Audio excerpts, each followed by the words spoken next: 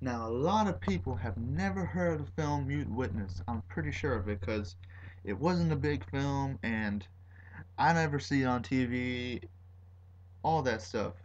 Either way, I myself have never heard of the film. I would never have heard of it until I read this one book by Fangoria called 101 Movies You've Never Seen. I think it was like good movies you've never seen. And ever since then, I really didn't, even think about it until I saw it one day in a pawn shop. And, hey, Fangoria, hey, talk about this. Hey, I'm gonna buy it. Yay. Anyways, so the plot of the movie is that there's these Americans that decide to go to Russia to make a film. Now, the main character of this film is of the movie Mute Witness is this woman named Billy.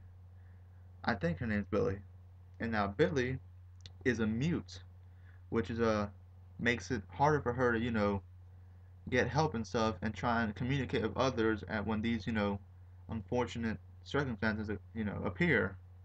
And the whole problem is all the problems start when one day she gets locked in the film studio and she can't get out because she's a mute, and because of that, people who can't see her, she can't even yell out help. So she's trying to she's at night walking around during the studios and she hears this screaming, not screaming but more like moaning, I guess. Yeah, moaning. Ah. And so she decides to investigate. Lo and behold, she finds three people. Two of them, doing naughty, doing naughty, like, bow, chicka, bow, bow, and another guy filming.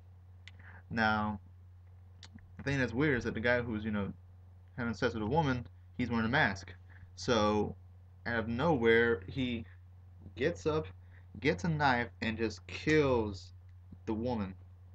Now, it's safe to say, that this is a snuff film because it's being filmed. And really surprised, and somehow she they do the typical thing. She screws up and she gets hurt, and they go through this whole cat and mouse scene that's just so very tense, so awesome. It got my blood pumping.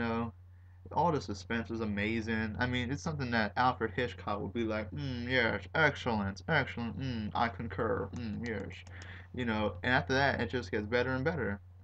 But after the whole cat and mouse scene is over, it goes on, and it's basically trying to get away from these people who made snuff film because they're trying to get her, and she's trying to tell reinforcement, not enforcement, the law, and overall afterwards it gets kind of dull, it's just regular action, but it's still altogether a very good film. People who I was watching with were all pumped up during that cat and mouse scene, and it was just like, go, go, go, go, ah, right behind you, that kind of thing. And so it really got people going.